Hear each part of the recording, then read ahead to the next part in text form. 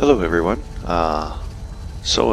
In this little short, I'm going to try and show you how to use one of these food processors.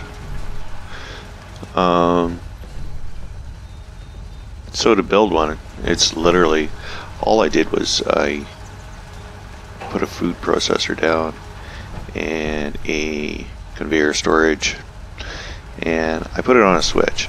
That's all. Supplied it with power, done, and a controller. Nick, I kind of need it in there, Nick. I'm trying to show the folks, you know, how it works. All right. Well, all right. Hey, I'll see what I can do. Over here. Thanks, bud. Alright, well, let's get back to this. There's no power going to it, so you can't really do anything with it. I don't know what he was doing. There's no power to it. So it'll give you this, because it's all connected to one. I'm going to go to the food processor.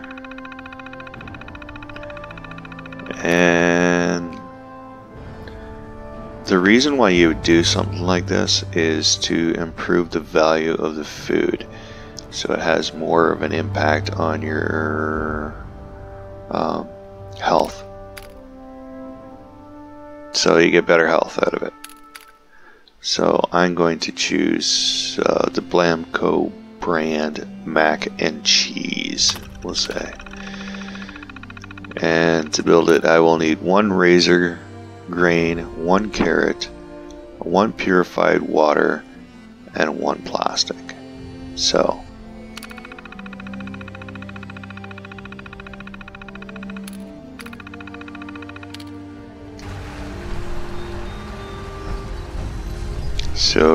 over here.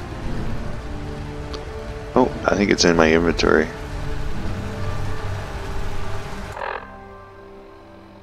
Wait a second here. And we look in aid. So carrot. I'm just going to put in 20 of each if I have it. Oh.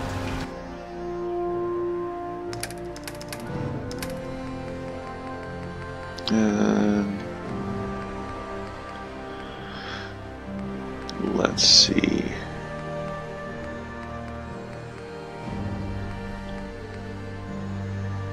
Alright, 15. And razor grain.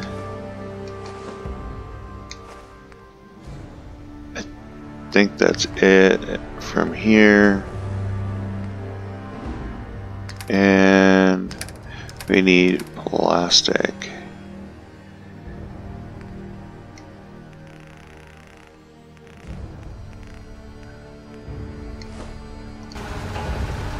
So now it should begin producing once we've selected it here. Oh wait, it started making it. Bam! Just like that. Once it recognizes that the items are in there, and then you, well, of course, collect your items after it's done. So I'm just going to collect that, and I'm going to look in the inventory, and we can see what the value, food value. So the food value is 40 on your hit points. So it does make a difference. It doesn't weigh a lot, and the value is 15. And if you have stores at your settlement, you can sell those types of items. Also heard that the clothing type processors and stuff like that can help to make more caps at your settlement, and I think that'll be the next one that I do. Awesome. Thank you for watching. If you liked it, well, hit the like button. If you want to leave a comment, leave a comment.